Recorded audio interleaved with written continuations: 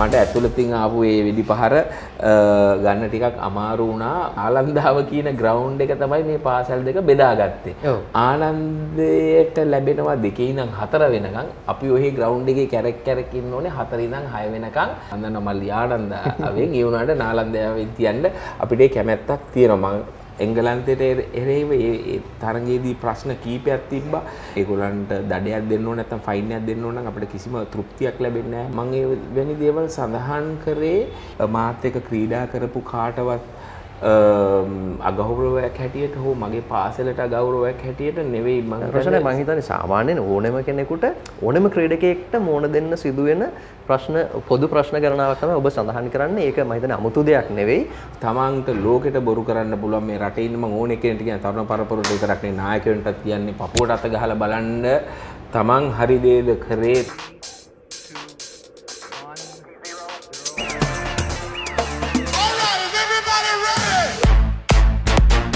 For the 94th Battle of the Maroons on the 2nd and 3rd of March 2024 at the SSC ground. අයිබෝන් cricket වලට ආදරය කරන හැමෝටම 94 වෙනි සුලෝහිත සංග්‍රාමය පිළිබඳව කතා කරනකොට මේ 94 වෙනි සුලෝහිත සංග්‍රාමයට අපි පෙර ගමන් කරනකොට මේ දක්වා සුලෝහිත සංග්‍රාමයේ ක්‍රීඩා කරපු විශිෂ්ටයන් හොයාගෙන යන ගමනේ තවත් එක අදියරක තමයි අපි ඉන්නේ. රොෂාන් මහානාමත් එක්කයි අපි කතා කරන්න සූදානම් වෙන්නේ. රොෂාන් මහානාම මේ සුලෝහිත සංග්‍රාමය තුළ මහා නාමයක් බවට පත්වෙච්ච ක්‍රීඩකයෙක්. ඉතින් ඒ නිසා අපි අනිවාර්යයෙන්ම ඔහු එක්ක කතා කරන්නට ඕනේ කියන කල්පනාවෙන් තමයි මේ අද දවසේදී මේ විදිහට කතා කරන්න එන්නේ. මොකද හෙට දවසේ පාකිස්තානයේ බලා පිටත් වෙලා යන නියමිතයි. ඊටාම කාර්යබහුල මොහොතක හම්බ වෙච්ච පුංචි විවේකයකින් මේ කොණ්ඩේ කපන්න අපිලාවේ තමයි ඔන්න ඇත්තටම අල්ලගත්තේ. බත්තර මුල්ලේ වජිර සැලොන් එකේ ඉඳලා තමයි අපි අද දවසේදී මේ කතා බහ කරන්නේ. දැන් රොෂන් අයියේ 81 ඉඳලා 85 වෙනකල් අවුරුදු 5ක් සුලෝහිත සංග්‍රාමයේ සෙල්ලම් කළා. එතනින් මම කැමතියි පොඩ්ඩක් අර අපේ අලුත් ක්‍රීඩකයන්ට අවශ්‍ය කරන මේ වර්තමානයේදී බොහෝ විට කතා වෙන පැත්තකට අවධානය යොමු කරන්න. මොකද රොෂන් අයියා අවුරුදු 14 එන්නේ මුලින්ම කණ්ඩායමට එන්නේ. ඒකට පොඩි විරෝධයකුත් එනවා මේ බිග් මැච් එකකට අවුරුදු 14ක ළමෙක් සෙල්ලම් කරනකොට. දැන් මේ පීඩනය අපි දකිනවා වර්තමානයේදී ක්‍රීඩකයන්ට විවිධ විදිහට මේ සමාජ ජාල මාධ්‍ය තුලිනුත් එනවා. අර අපි කියනෝනේ මේ ඇතුළතින් එන වෙඩි පහර දරුණුයි පිටතින් එන වෙඩි පහරට වැඩිය කියලා.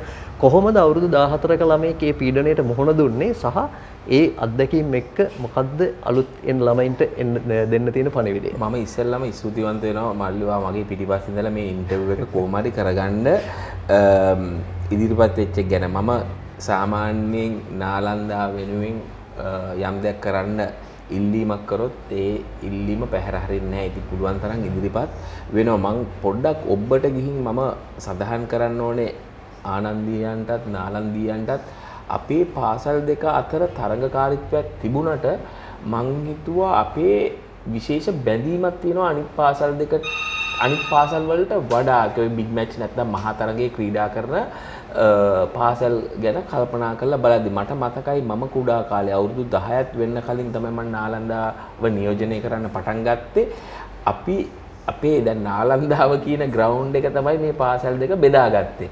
ආනන්දයට ලැබෙනවා 2 ඉඳන් 4 වෙනකන්. අපි ඔහි ග්‍රවුන්ඩ් එකේ කැරක් ඉන්න ඕනේ 4 ඉඳන් 6 වෙනකන් අපේ අවස්ථාව ලබා ගන්න. ඒ වගේ මම සඳහන් කරන්න ඕනේ එවකට හිටපු අපි ග්‍රවුන්ඩ් බෝයි කියලා කියන්නේ ඒගොල්ලන් ග්‍රවුන්ඩ් බෝයිලා හැටියට නෙමෙයි අපි සැලකුවේ අපේ තව මාස්ටර් කෙනෙක් විදියට වේවැලක් අරගෙන අපිට සැර කරනවා.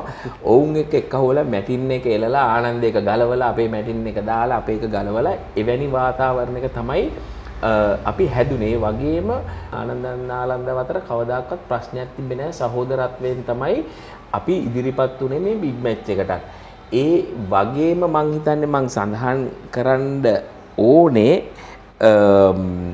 දැන් අපි ක්‍රීඩා කරාට බිග් මැච් එකක් හැටියට මම දන්නවා බිග් මැච් එකක් ක්‍රීඩා කරන්න ඇද්දි මගෙන් ඇහුවා අවුරුදු 14න් නැත්තම් වයස 14 කාලේ තමයි නාලන්දාව නියෝජනය කරන්න මට ලැබුණේ කියලා අවාසනාවකට වගේ උඹ හොඳ උපමාවකුත් පාවිච්චි කරා. මට ඇතුළතින් ආපු ඒ වෙඩි පහර ගන්න ටිකක් අමාරු වුණා. මොකද මගේ පළවෙනි සීසන් එක මට ක්‍රීඩා කරන්න බැරුණා. මගේම සහෝදරින් හිතුණා මන්ට දක්ෂතාවයක් තිබෙන්නේ නැහැ කියලා ක්‍රීඩා කරන්න. මාස කිහිපයක් මට ක්‍රීඩා කරන්න බැරුණා. ඉස්කෝලේට එන්න බැරි වුණා. ඒ වුණාට මම හරි ප්‍රවුඩ නාලන්දියෙක්. මගේ පියයි මගේ එකම සහෝදරයත් ආදී නාලන්දියෝ මගේ සහෝදරයා 50 වෙනි ආනන්ද නාලන්ද මහා තරගයේදී ක්‍රීඩා කරා. ඔහුත් අවුරුදු 15ක් වෙන්න කලින් ක්‍රීඩා කරලා ඒ තරගයේදී 50 වෙනි තරගයේදී මෑන් ඔෆ් ද මැච් වුණා. ඉතින් මං හිතනවා අභියෝග වලට මුහුණ දෙන්න ඉස්සෙල්ලම පුළුවන් වුණේ ඒ තිබ්බ වාතාවරණය අනුව. ඉතින් මං තරුණ ක්‍රීඩකයන්ට කියන්න කැමති නාලන්දාව නියෝජනය කරන ක්‍රීඩකයන්ට විතරක් නෙවෙයි අනිත් ක්‍රීඩකයන්ටත් අනිත් පාසල් වල ඉන්න තරුණ ක්‍රීඩකයන්ට ජීවිතේ යම් දෙයක් ලබා ගන්න නම් එකක් කැපවීමකින් කරන දේ කරන්න ඕනේ. මොනවද ලැබෙන්නේ කියලා බලාපොරොත්තු වෙලා නෙවෙයි කරන්න ඕනේ. තමන් කරන්න තීරණය කරපු දේ හරියාකාරව කරන්නත් ඒ වගේම අවංකභාවයෙන් විනිවිදභාවයෙන් ක්‍රීඩා කරලා ඉදිරියට යන එක තමයි තමන්ගේ වගකීම විය යුත්තේ. හැබැයි තමන්ට යම් දෙයක් ලබා ගන්න නම් ඒක ලේසියෙන් ලැබෙන්නේ නැහැ. ඒක වෙනුවෙන් තමන් වැඩ කරන්න ඕනේ, මහන්සි වෙලා වැඩ කරන්න ඕනේ. වැදගත්ම වන්නේ තමන් ජීවිතේ ක්‍රීඩා ක්ෂේත්‍රයෙන් ඔබට ගියත් යම් දෙයක් ලබා ගන්න නම් කැපවීමකින් තමන්ගේ තීරණ අරන් කරේ නැත්නම් තමන්ට මට හිතෙන ආකාරයට තමන්ට ඕනේ ඒ ගමන නැත්නම් තමන්ගේ සිහිනේ සැබෑ කරගන්න අමාරු වෙනවා කියලා තමයි මට කියන්න තියෙන්නේ. ඉතින් මේ තරුණ ක්‍රීඩකයන්ට මම ආයිත් මතක් කරලා දෙනවා ජීවිතේ යම් දෙයක් ලබා ගන්න නම් බාධාවල් තියෙනවා. ඒ බාධාවල්ට ධෛර්යමත්ව මුහුණ දීලා ඉදිරියට යන්න තීරණය කරන්න ඕනේ. දැන් මහානාමයක් සටහන් කළා කියලා මම කිව්වා සුලෝහිත සංග්‍රාමය තුළ උපාලි මහානාම, දේවක මහානාම, රොෂාන් මහානාම මේ පිය පුතු යුගලයත් මේ තරගාවලියේ සුලෝහිත සංග්‍රාමය තුළ ක්‍රීඩා කරලා තියෙනවා. ඒකත් එක්තරා පැත්තකින් වාර්තාවක්. ඊටත් වඩා 1984 වසරේදී ලකුණු 145ක් ලබාගත්ත. ඒක 97 වසරේ ශාන්ත කලවිටිගොඩ ලකුණු 149ක් ලබාගෙන ඒ වාර්තාව බිඳ දමන තුරු එතෙක් පැවති සුලෝහිත සංග්‍රාමයේ ක්‍රීඩකෙක් ලබාගත්ත වැඩිම ලකුණු සංඛ්‍යාව සහ අදටත් දෙවෙනියට වැඩිම ලකුණු සංඛ්‍යාව විදිහට සටහන් වෙලා තියෙනවා. මේ වසර 100ක් දැන් සුලෝහිත සංග්‍රාමය ආරම්භ කරලා 94 වෙනි වරටත් මේ තරගාවලිය පැවැත්වෙනකොට තාමත් ඒක වාර්තාවක්. ඒ ඉනිම මොන වගේද ඊ මතකයේ තියෙන්නේ? මෙහෙමයි මං හිතන්නේ වාර්තාව අද මෙතන කොණ්ඩේ කපන්නාම ප්‍රභාත් මට කියාගෙන හිටියා මේ අද ඊයේ තිබ්බ වාර්තාවක් ලංකාව වෙනුවෙන් තිබ්බ වාර්තාව මම දන්නේ නැහැ මොකද්ද කියලා ඒක බිඳහෙළුවා කියලා මං හිතනවා වාර්තාවල් තියෙන බිඳහෙලන්න තමයි. හැබැයි එතන විශේෂත්වයක් තිබ්බා. මොකද අපි ආනන්ද නාලන්දා අතර මං මීට ප්‍රථම කිව්වා වගේ සහෝදරත්වයක් තිබ්බත් රෙකෝඩ් එකක් අපේ නාලන්දාවේ තියන්න මම දන්නවා මල්ලි ආනන්දාවෙන් ඒ වුණාට නාලන්දාවේ තියන්න අපිට කැමැත්තක් තියෙනවා. මට ඉස්සෙල්ලා මා වීරයෙක් හැටියට සලකපු බන්දුල අයියට ඒ බිග් මැච් වාර්තාව තියාගන්න පුළුවන් වුණා. ඊට පස්සේ ආනන්දේ ප්‍රසන්න අමරසිංහ තමයි ඒ වාර්තාව බිඳහෙළුවේ බන්දුල අයියාගේ. ඉතින් ඊට පස්සේ මට පුළුවන් වුණා ඒ වාර්තාව බිඳහෙළලා නාලන්දා වෙනුවෙන් ඒ වාර්තාවයි නාලන්දාවට ගෙන දෙන්න සන්තෝෂෙන් කියන්න පුළුවන් තාමත් නාලන්දාවේ තමයි වාර්තාව. මොකද මගේ වාර්තාව බිඳහෙළුවේ ශාන්ත කලවිටිගොඩ. ඉතින් මේ වාර්තාවල් තියෙන එක හොඳයි. ඒ වගේම මං හිතන්නේ අවශ්‍ය අපි ක්‍රීඩකයෙක් හැටියට මං හිතන්නේ ඒක මතක් කරලා දෙන්න ඕනේ. මගේ මුල් ගුරු පියාණන් නෙල්සන් මෙන්ඩිස් මහත්මාණන් ඔහු ක්‍රීඩාව විතරක් නෙවෙයි අපිට කියලා දුන්නේ. මං හිතන්නේ ජීවිතේ හැඩගස්ස ගන්න නැත්නම් ලයිෆ් ස්කිල්ස් අපිට කියලා දුන්නා. ලයිෆ් ස්කිල්ස් තමයි වැදගත් උනේ ක්‍රීඩාව හරහා අපි ඉස්මතු වෙන්නේ කොහොමද කියලා ඉවරලා. ඉතින් අන්තිමට වැදගත් වෙන්නේ අපි ඒ වාර්තාවල් තිබ්බා ද නැත්නම් නොතිබ්බද කියන එක නෙවෙයි. අපි කොහොමද ක්‍රීඩාව කරේ, කොහොමද අපි මේ ඒවකට තිබ්බේ ජෙන්ටල්මන්ස් ගේම් කියලා මම දන්නේ නැහැ දැන් ඒක තාමත් කියන්න පුළුවන්ද කියලා. ඒ ජෙන්ටල්මන්ස් ගේම් කියන නාමය රැකගෙන ක්‍රීඩා කරේ කොහොමද කියලා ඉවරලා කල්පනා කරලා බලනකොට මට සන්තෝෂ වෙන්න පුළුවන් ඒ ආපු ගමන ගැන. දැන් මේ පාර සුලෝහිත සංග්‍රාමයට අපි දාලා තියෙන ටැග්ලයින් එක තමයි මේක තමයි බිග් මැච් එක. මොකද රොෂන් අය කිව්වා වගේම අර අනිකුත් පාසල් අතරේ තියෙන ඉදිරිවාදීකම මේ තරගාවලිය ඇතුළේ නැහැ, මේ කණ්ඩායම් දෙක ඇතුළේ නැහැ. මේ සහෝදරත්වය එළියට ගෙනියන තරගාවලියක්, ඒ වගේම ක්‍රීඩාවේ මහත්මා ගුණය රකින්න තරගාවලියක් සහ අනිකුත් රටේ පාසල් වලට ආදර්ශයක් දෙන තරගාවලියක් විදිහට තමයි තරගාවලිය දිගින් දිගටම සංවිධානය වෙන්නේ. ඉතින් මේ පාරත් ඒක ඉස්මතු කරමින් තමයි මේක තමයි බිග් මැච් එක කියලා අපි හඳුන්වන්නේ. දැන් රොෂන් අය සඳහන් කළා මේ නෙල්සන් මෙන්ඩිස් ගුරු පියාණන් පිළිබඳව. දැන් තරඟ තීරකවරයෙක් විදිහට ඉස්සරහට යනකොට ලෝකේ සියලුම කණ්ඩායම් එක වැඩ කරන්න වෙනවා. එතකොට විනය, මේ කාල වේලාවට අනුව වැඩ කිරීම, මේ දේවල් ඉතාමත්ම වැදගත් වෙනවා, විශේෂයෙන්ම තරඟ තීරකවරයෙක් වෙද්දී. එතකොට මේ පාසල් කාලයේදී මේකට ලැබිච්ච පන්නරය කොහොමද සහ ඒක කොහොමද වැදගත් උනේ ජාත්‍යන්තර ක්‍රීඩකෙක් විදිහට ඉස්සරහට යද්දී? මම ඉස්සෙල්ලා සඳහන් කරේ නෙල්සන් මෙන්ඩිස් ගුරු පියාණන් ගැන. මොකද මම කුඩා කාලේ සිට මම නාලන්දාවේ ක්‍රීඩා කරන්න පටන් ගත්තේ අර කිව්වා වගේ අවුරුදු 10 වෙන්න කලින් නෙල්සන් මෙන්ඩිස් මහත්මයා යටතේ. ඉතින් ඔහුට අවශ්‍ය වුණේ අපි ක්‍රීඩාව කෙරෙහි අපේ තියෙන දක්ෂතාවය ඉස්මතු කරනවා වගේම අපි විනයගරුක ක්‍රීඩකයන් බවට පත් කිරීම. ඒ වගේම මං හිතන්නේ විනයගරුක ක්‍රීඩකයන් විතරක් නෙවෙයි, විනයගරුක පුද්ගලයන් බිහි කරන එක තමයි මං හිතන්නේ ඔහුට වැදගත් වෙලා තිබ්බේ. ඉතින් මං හිතනවා ඒ ලබාගත් අත්දැකීම, ඒ වගේම මඟ පෙන්වීම නෙල්සන් මෙන්ඩිස් ගුරු පියාණන් විතරක් නෙවෙයි, මගේ දෙමාපියනුත්, මගේ අම්මා ගුරුවරියා. ඉතින් මම දැනුත් මේ කොණ්ඩේ කපන්න ආවේ අම්මා බල්ලා අපි ඒ වගේ කළගුණ දන්නා පුද්ගලයන් අපේ පාසල් වල එවැනි ආభాෂයක් තමයි ඉතින් අපිට ලබා දෙන්නේ. ඉතින් මං හිතනවා මේ විනය හරි වැදගත් වෙනවා. ඒ වගේ මට වැදගත් වුණා තරඟ තීරකයෙක් හැටියට මට ජාත්‍යන්තර ක්‍රිකට් සම්මේලනයේ වැඩ කරන්න අවස්ථාවක් ලැබීම ගැන මම ප්‍රෞඩව කියනවා. අපි 7 දෙනෙක් හිටියා පැනල් ඔෆ් 7 එලිට් පැනල් මැච් රෙෆරිස්. මේ පැනල් එකේ 7 දෙනෙක්ගෙන් එකම රට දෙන්නෙක් හිටිය ලංකාවෙන්. ඉතින් ලාංකිකයන් හැටියට අපිට ප්‍රෞඩ වෙන්න පුළුවන්. මම සඳහන් කරන්න ඕන මම හිතන්නේ රංජන් මඩුගල්ලේ මහත්මයා නැත්නම් රංජන් අයියා ඒ කරලා තිබ්බ දේවල් අනුව තමයි මම හිතන්නේ ඕන් තවත් ලංකාවෙන් තරඟ තීරකයෙක් හැටියට නම් කරන්න තීරණය කරේ. ඉතින් ඒ අවස්ථාව ලබාගෙන ඒ වැඩ කටයුතු කරගෙන යන්න නම් විනය අවශ්‍යයි. මගේ ජීවිතයේ කැලලක් හැටියට මම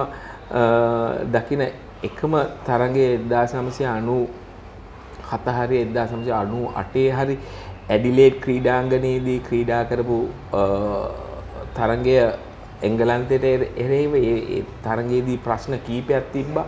ඉතින් මගේ රටට ජයග්‍රහණය ලබා ගන්න තුඩු වෙච්ච දෙයක් සිද්ධ වුණා. ඒක තමයි මට බ්ලැක් මාර්ක් එකක් හැටියට නැත්තම් කනගාටු වෙන සිද්ධියක් තියෙනවා නම් ඒ හැබැයි තරඟ තිබ්බ ප්‍රශ්න අනුව අපි මං හිතන්නේ කවුරුත් ඒ ගැන යොමු කරයි කියලා. එක හරි දේ නෙවෙයි. ඒ වුණාට එවැනි දෙයකින් වුණත් අපිට පාඩමක් ලබා ගන්න පුළුවන්. මම තරඟ තීරකයෙක් හැටියට වැඩ කරද්දි මම දැන් ILT 20 ටූර්නමන්ට් එක කරලා ආවේ ඩුබායි වල. එතනත් ක්‍රීඩකයන් 4-5 දෙනෙක් පනිෂ් කරන්න ඕන. අපි පනිෂ් කරනකොට නැත්තම් ඔවුන්ගේ විනය ගැන කතා කරනකොට කරලා අපිට ඒගොල්ලන්ට දඩයක් දෙන්න ඕන නැත්තම් ෆයින් එකක් දෙන්න ඕන නම් අපිට කිසිම තෘප්තියක් ලැබෙන්නේ නැහැ. හැබැයි අපි කරන්නේ මේ ක්‍රීඩාව විශේෂයෙන් මම මගේ කකුල් දෙකෙන් හිටන් ඉන්නේ ක්‍රීඩාව නිසා. ක්‍රීඩාව කෙරෙහි යම් දෙයක් අපි කරන්න ඕන නම් ක්‍රීඩාව මේ ප්‍රොටෙක්ට් කරන්න ඕන නම් මම හිතන්නේ අපිට වගකීමක් තියෙනවා ඒක කරන්න ඉදිරිපත් වෙන. ලෝකෙ ඉන්න සියලුම රටවල් වල ක්‍රීඩකයන් ඇවිල්ලා ක්‍රීඩා කරනවා. ඉතින් මං හිතන්නේ මේ අපි පාසල් දිවියේ පටන් අරන් ආපු දිගු ගමන තරඟ තීරකයෙක් හැටියට වැඩ කරන්න මට ප්‍රයෝජනය වුණා, ඉවහල් වුණා කියලා කියන්න පුළුවන්. දැන් ඊටාම කාර්යබහුල වෙලාවක තමයි රොෂන් අයියා අපිත් එක්ක එකතු වෙන්නේ, විශේෂයෙන්ම පාසල වෙනුවෙන් මේ සුලෝහිත සංග්‍රාමය වෙනුවෙන් සුලෝහිත සංග්‍රාමයට ක්‍රීඩා කරන සහ මේ රටේ ක්‍රීඩා කරන සෙසු යෝන් දරුවන් වෙනුවෙන් තමයි මේ කතා බහ අපි කරන්නේ. ඒ නිසා මම අවසාන ප්‍රශ්නය ඔබට යොමු කරනවා. දැන් වේදනාත්මක සමුගැන්ම පොතේ සහ ඊට පස්සේ වේදනාත්මක සමුගැන්මෙන් පසු තීරක විදිහට යලි පිටියට පොතේ සඳහන් වෙන කාරණයක් මේ පොතේ පුරා දිගින් දිගටම කියවගෙන යද්දී මම දැකපු කාරණයක් තමයි අර ක්‍රීඩකයෙක් විදිහට ඔබ තුල තිබිච්ච මානසික ගැට්ට පරිවර්තනය කණ්ඩායමෙන් එළියට යනවා කණ්ඩායමේ හරි තැනක් ලැබෙන්නේ මේ පිළිබඳව ඔබ ගොඩක් තැවීමකට ලක් වුණා කියලා මම දකිනවා පොත ඇතුලේ. ඉතින් කොහොම වුණත් අවසානයේදී ඔබ මේ සියල්ලෙන් එළියට ඇවිල්ලා ඒ සියල්ල අතහැරලා වෙනම ගමනක් විදිහට තරඟ තීරකයෙක් විදිහට ලෝකේ ඊටාම කීර්තියට පත් වෙන්නට ඔබට හැකියාවක් ලැබුණා. දැන් ක්‍රීඩකයෙක් විදිහට ඉස්සරහට යනකොට මේ වගේ මානසික ගැටුම් වලට මුහුණ දෙන්න සිද්ධ වෙනවා. මොකද්ද මේ දෙන්න තියෙන පණිවිඩය මේ Tamanගේ දේවල් ඉදිරියට අරගෙන යන්නත් ඒ වගේම මේ විදිහට දේවල් අතහැරලා අලුත් දේවල් හොයාගෙන යන්නත් ඒ වගේම මම දන්නවා දැන් ඔබ මේ සියලුම දේවල් වලට වඩා කැප කරනවා සමාජ සුබ සාධනය වෙනුවෙන් ලොකු වැඩ කොටසක් කරනවා ඒ පිළිබඳව ඒවා ප්‍රසිද්ධියටපත් වෙන්නෙත් නැහැ නමුත් ඔබ ඊටාම සුවිශාල වැඩ කොටසක් කරනවා විශේෂයෙන් දරුවන් වෙනුවෙන් මම හිතන්නේ මේ ගත වෙච්ච කෙටි කාලෙත් ඔබ වැඩි කාලයක් කැප කරලා තියෙන මේ දේවල් වෙනුවෙන් දැන් කොහොමද මේ විදිහට අතහැරලා අලුත් දේවල් හොයාගෙන ජීවිතේ ඉස්සරහට අරන් යන්න තරුණයන්ට දෙන්න තියෙන පණිවිඩය. මම සඳහන් කරන්න ඕනේ මගේ කෘතියේ මම ඒ වැනි දේවල් සඳහන් කරේ අනාගත පරපුරට නැත්නම් මේ දරුවන්ට පෙන්වන්න අපි මොන වගේ ප්‍රශ්න වලට මුහුණ දීලාද අපේ සිහින සබහා කරගන්න පුළුවන් උනේ කියලා. නැත්නම් මාත් එක්ක ක්‍රීඩා කරපු කාටවත් අගෞරවයක් හැටියට හෝ මගේ පාසලට අගෞරවයක් හැටියට නෙවෙයි මම රොෂන් මම හිතන්නේ සාමාන්‍යයෙන් ඕනෙම කෙනෙකුට ඕනෙම ක්‍රීඩකයෙක්ට මුහුණ දෙන්න සිදුවෙන ප්‍රශ්න පොදු ප්‍රශ්න ගණනාවක් තමයි ඔබ සඳහන් කරන්නේ. ඒක මම හිතන්නේ අමුතු දෙයක් නෙවෙයි.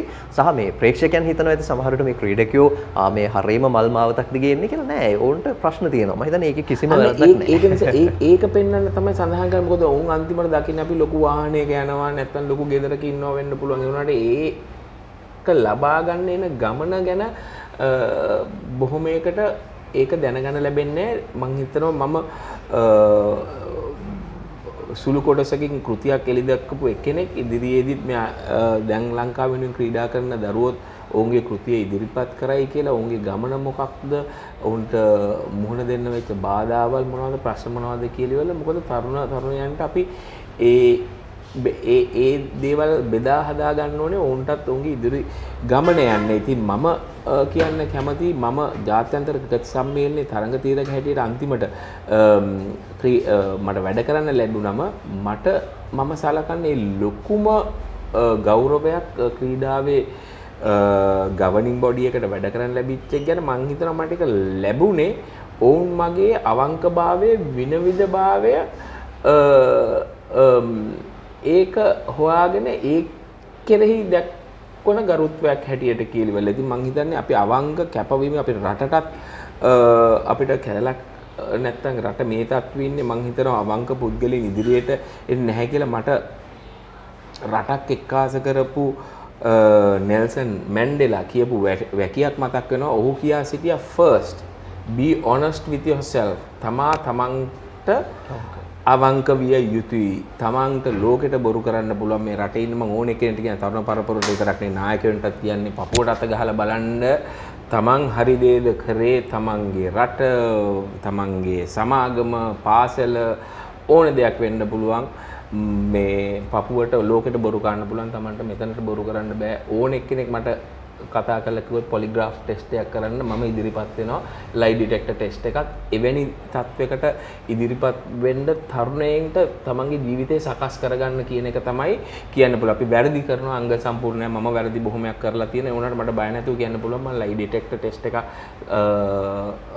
කරන්න ඉදිරිපත් වෙනවා මට බය වෙන්නේ නැහැ කියලා. මොකද හොර කරලා නැහැ වංචා කරලා නැහැ වැඩිම වෙලා දීලා දේවල් මම හිතන්නේ වලින් පාඩුවක් වෙලා තියෙනවා. මේ පාඩුව වෙලා තියෙන මට අනිත් පුද්ගලයෙක්ට නෙවෙයි මේ පාඩුව විඳ ගන්න. ඉතින් අර ක්‍රීඩා කරනකොට හරි හැම අවස්ථාවකම හරි මම මගේ උන්නතිය ගැන බැලුවේ නැහැ.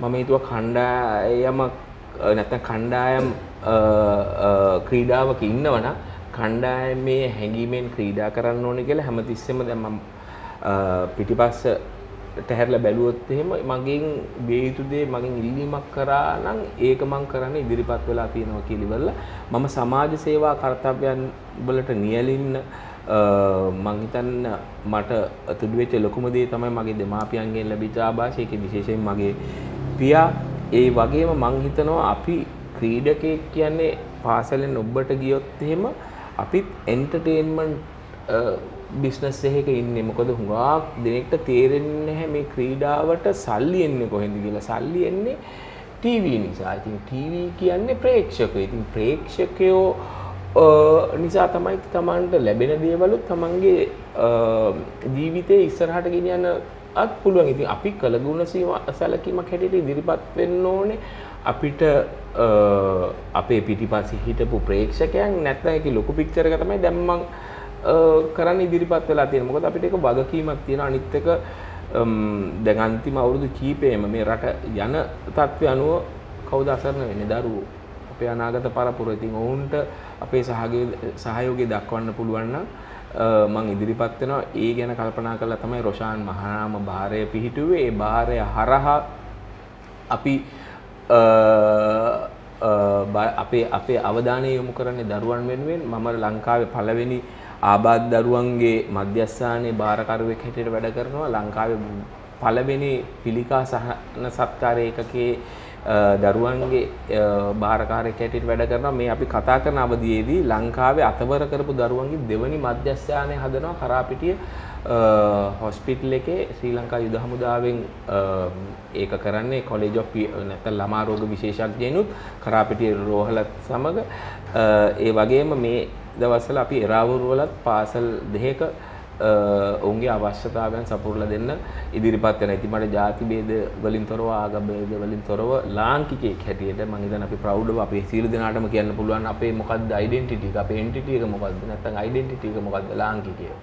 ಜಾති ભેද ආගම ભેද පාවිච්චි කරන්නේ පුද්ගලික වාසි ලබාගෙන. ඒ වුණාට අපි ඉදිරිපත් වෙන්න ඕනේ හැමෝටම එකසේ සලකලා මේ රට නැත්නම් විශේෂයෙන් මේ රට මට වඩා හොඳ ස්ථානයක් අනාගත පරපුරට තියලා යන එක තමයි මගේ බලාපොරොත්තුව. හොඳයි රොෂාන් අයියා නොකියපු තව දෙයක් මම කියන්නම්. අද ඇඳලා තියෙන රෝස පාට ටී-ෂර්ට් එකක් හැම බදාදම රොෂාන් අයියා අඳින්නේ රෝස පාට.